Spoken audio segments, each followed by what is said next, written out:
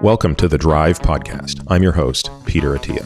If you like this video, please let me know by subscribing to the channel or visiting my website to become a member for more exclusive content. You talked about the importance of low mean glucose, low variability, and lower and fewer glucose peaks. But can you talk generally about how you might address these things if they get out of whack? Are there things you look for, like exercise habits, dietary approaches, stress level, etc.? Yep. I think of those being like, you have basically 5 tools that you can use to manipulate glucose. Nutrition, exercise, management of stress, which is a lot of that is about cortisol, but not just cortisol, sleep, and then medications / supplements. So,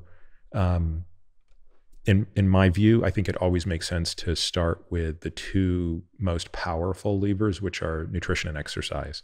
And, obviously everyone's going to be starting from a different place. So you're going to have some people that are starting from a place of, they're quite insulin sensitive to begin with. And you sort of use the CGM to kind of push the boundaries a little bit, to tell you what is your carbohydrate tolerance. Because,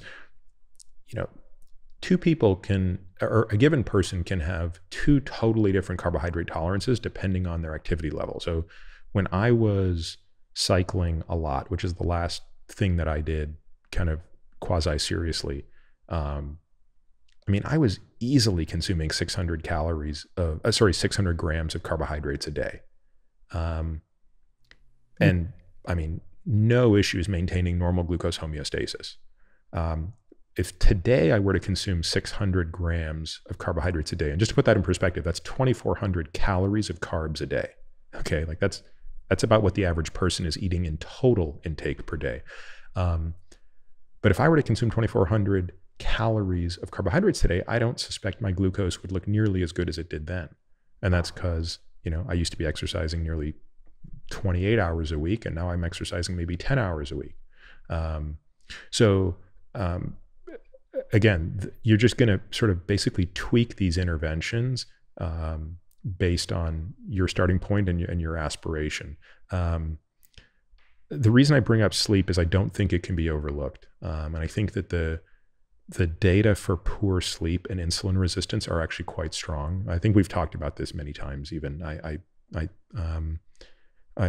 I think we've spoken about this on several podcasts, but even short-term bouts of sleep deprivation, like 2 weeks of 4 hours of sleep deprivation per night, result in about a 50% reduction in glucose disposal, which of course would result in hyperglycemia. So, you just got to pay attention to all of these things. Yeah, and I think the sleep is particularly insidious because you may have that insulin resistance. You also have that, whatever you call it, sleep deprivation. You're tired and fatigued. And then you look at, what are your exercise habits? What is your dietary approach? What is your stress level? And I imagine that it's probably harder to get in that workout, at least, even if you do get into the gym. I wonder if it's at the same intensity that you would normally do.